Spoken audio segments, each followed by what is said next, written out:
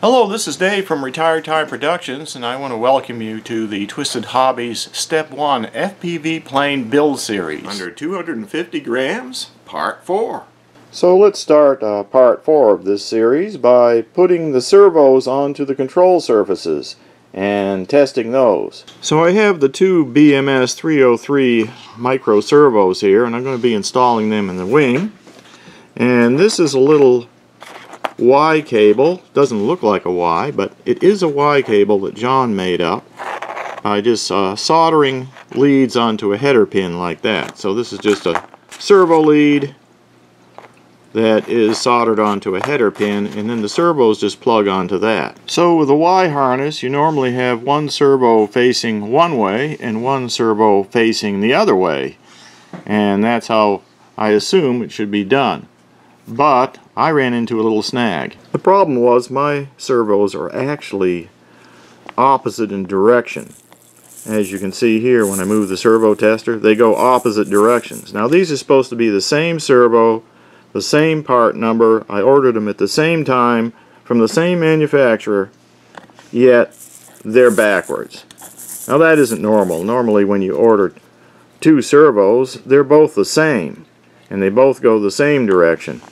And I've never seen this happen before, where one goes one way and one the other. So I'm going to have to compensate for that. Now for my control rods, I used some of these paper clips that I got from Staples. These are the small size paper clip. So here's my paper clip mounted on the control horn like that. So the way I made the Z-bends on the end of the paper clip was very simple. I'll just show you here. You just open up the paper clip and make it into a straight wire. And then to make the Z-bend, simply take a pair of needle nose pliers, just bend it this way on a 90 degree, like that, then get the pliers up against it, like this, and bend it back the other way at a 90 degree. And that makes a Z-bend.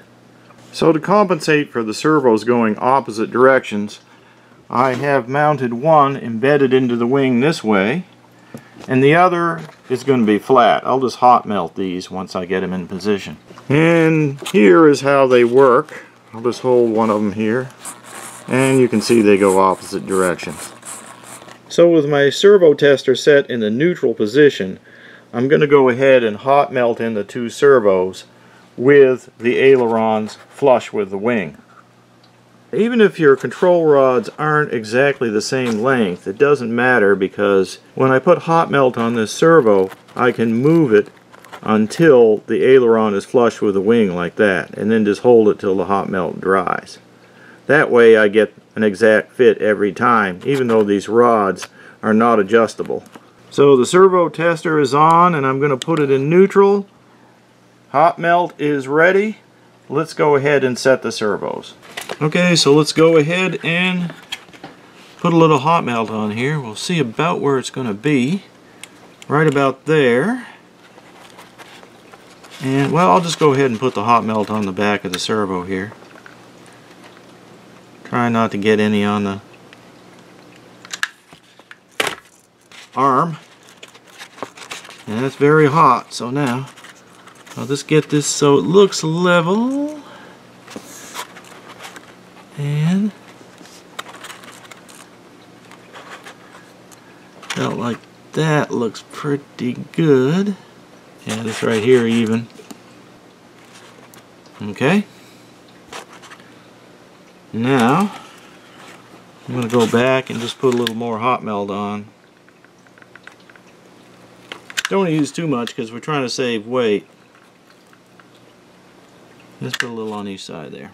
Okay, now we're going to do the other one. Looks like the servo needs to come forward a little more than I got it here, and cut a little more of this hole out. Okay, the hole is cut out, and let's see how we can do it now. Yeah, that's looking pretty even there. Yeah, I think that'll do it. I think I can get away with just hot melting it as it sits. We'll do a little bit here. There, that's the one I'm using in case somebody asks.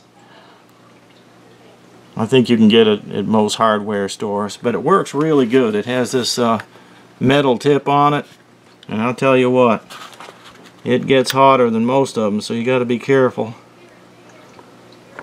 But it's very accurate since it's got that fine tip. Okay, so if I put the servo tester in manual like this, I can try them out. And there they are. Look like they're working pretty good. Now I could have mounted this servo the same way as this one over here, or vice versa, but the problem was I would lose my balance as far as the weight goes, because I would have to take this servo and place it on this side of the horn over here, and that would put it out further on the wing than this one. So I had to kind of compromise. Did I want symmetry or did I want balance? And I went for balance. But either way, it comes out ugly. You got to have symmetry and balance to make it look good, but I just went with balance because we want to be able to fly it.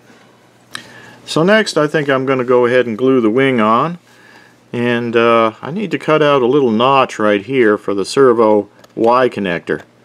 So here is the groove I just cut out right here, and then I also made a little valley right in here for the wire to go through.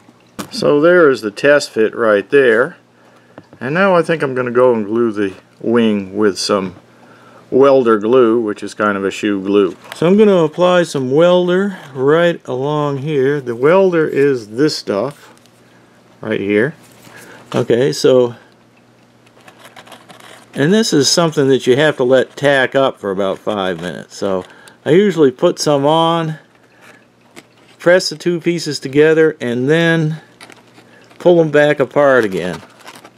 That's why I'm putting a lot on here, because this is going to be for the wing too. When I press them together, this will transfer to the wing. And it doesn't seem to affect this foam. That all it affects is me, because it's got a strong odor. Okay, cables are situated. Let's just press it down. Just pressing it down here. I'm cleaning my fingers while I'm waiting. Alright, so pressing it down. Alright, now I'm going to pull it back apart and let it tack up for 5 minutes. Now that the welder's glue on the wing is tacked up, let's go ahead and put the wing in place. Okay, down it goes. Now I'm just pressing it into place, making sure the wing's on about 90 degrees. I know the wing's going to hold, no question about that. Okay, so there it is. Now we'll just let it dry. Okay, now I'm just going to do the same thing with the tail piece here with the horizontal stabilizer using same welder's glue. I've applied some there, and now I'm just going to press this on, move it around, and then let it tack up for 5 minutes.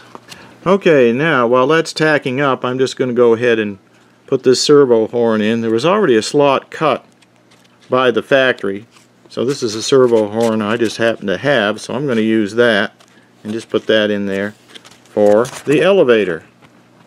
I also took a popsicle stick and kind of pressed along this line just to kind of compress that to make the hinge that they provided easier to function. Okay, it's been tacking up for about 5 minutes, so let's go ahead and apply the horizontal stabilizer.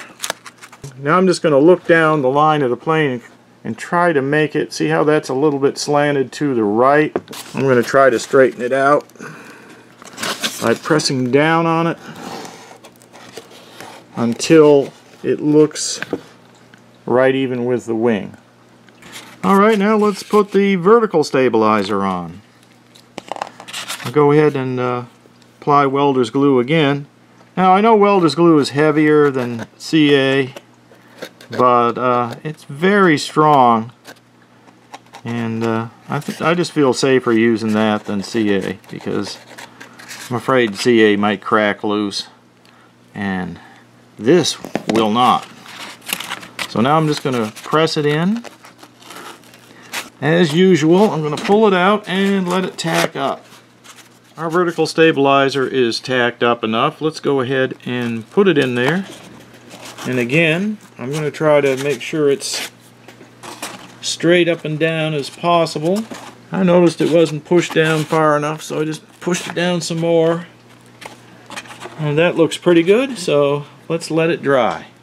Weather update. Plop. Just got 9 inches of snow.